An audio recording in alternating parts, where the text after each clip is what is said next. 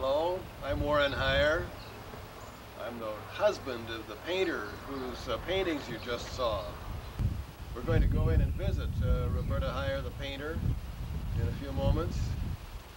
But before we do, I thought you'd like to see the yard that reflects her artistry in almost everything she does.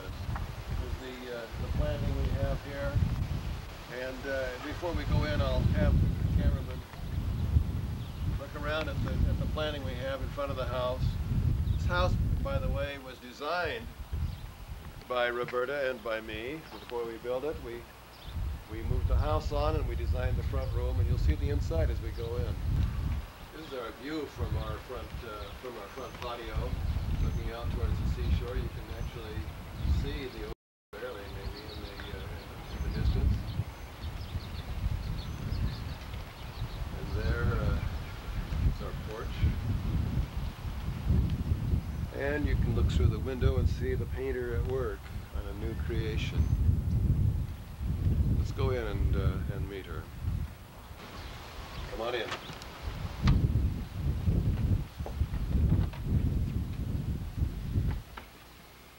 This is the living room that she and I designed, and she's furnished, and those are her paintings on the wall. That's that marvelous adobe slump block, imitation adobe, concrete blocks. Almost all the furniture we have is selected by her, and it's almost all used. We pride ourselves on being able to find beautiful furniture. She does, in finding beautiful furniture that nobody else wants and that she recognizes.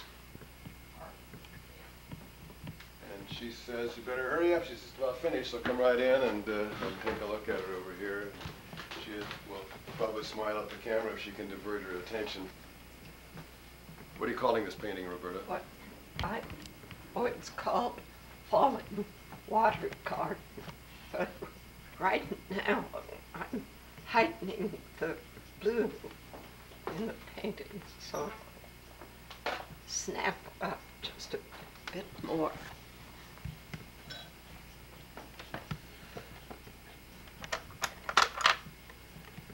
These are my brushes. These are my glazes. And this is the drawer full of glazes.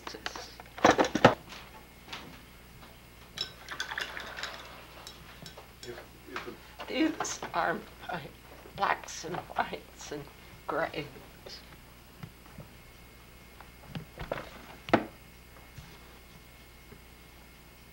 This is gloss, which I don't use too often.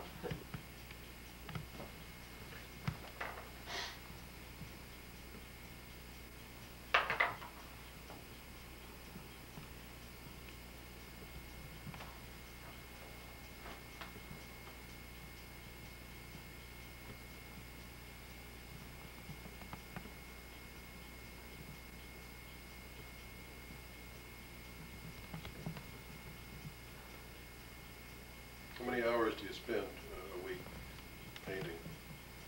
Not many. Not many. Sometimes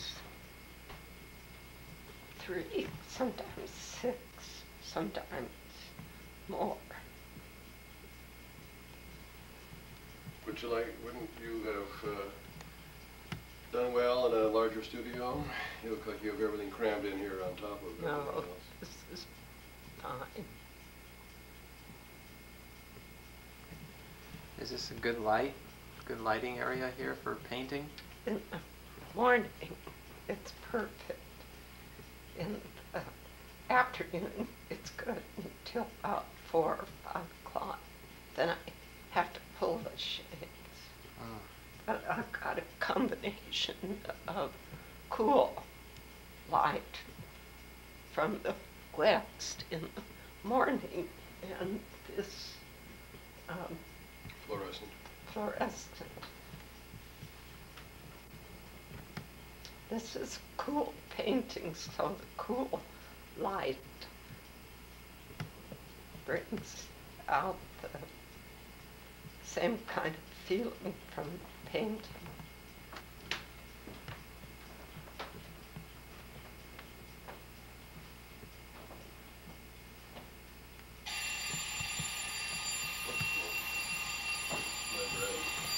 Good look at the bread. Yeah, it's risen too much again. I hope it's not. Look at that. Too much risen. I think I'll let it bake a little bit longer. What were you saying, Mom? You spend a lot of time contemplating the painting, checking the values and the color structure, the darks and lights. Then, if you want to take a good look, Backlight again. I put it up here.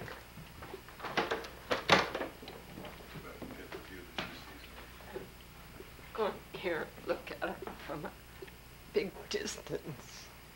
See how it changes.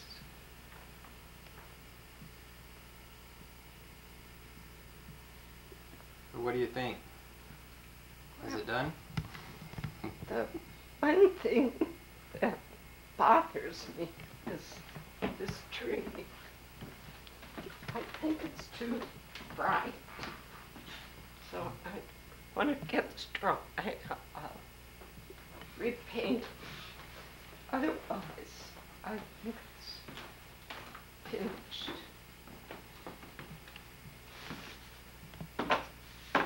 Now, this one is two grids, one on top of the other.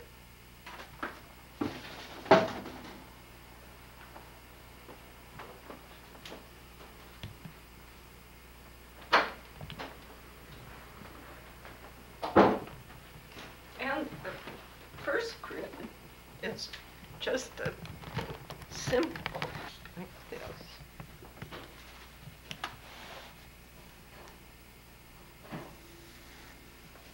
So you do this with a yardstick on canvas.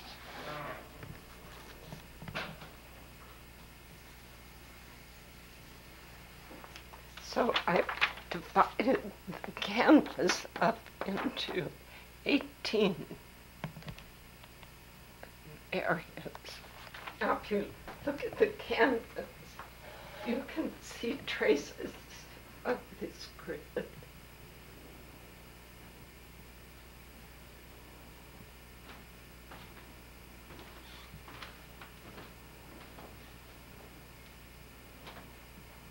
And you can follow it all the way through. Okay, the second grid that went on top of this is the grid from this picture. And the strongest grid that I saw was this line of the roofs. So I put that here. Then this and this. And then I found a vertical here. I put in the vertical. And I continued until I had the most important lines from this painting. If you see a strong line here, you extend vectors up and down from that line. Just like this roof, you extend the vector up and down. And here it is.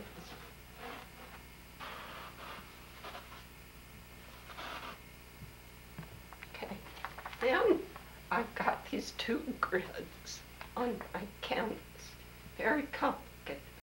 So I took this picture and tried to fit this image into the grids.